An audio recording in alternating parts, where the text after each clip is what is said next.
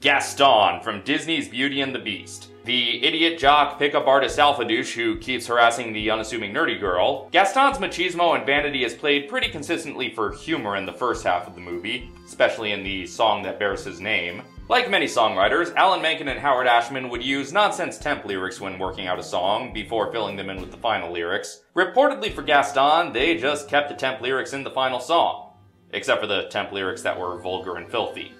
The end result is an absurd collection of meaningless boasts and nonsensical ego-stroking. But of course, he also has a menacing undercurrent. As funny as his ego is, his lack of respect for Belle's boundaries is just evil.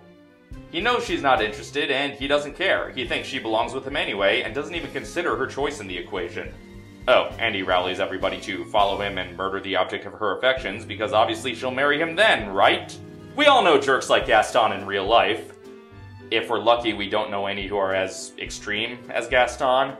And this character allows us to laugh at those jerks' awfulness without diminishing the danger said awfulness can lead to. Still, I suppose Gaston has a bit of a good side. He does devote some time to important PSAs. You don't need alcohol to be cool, kids.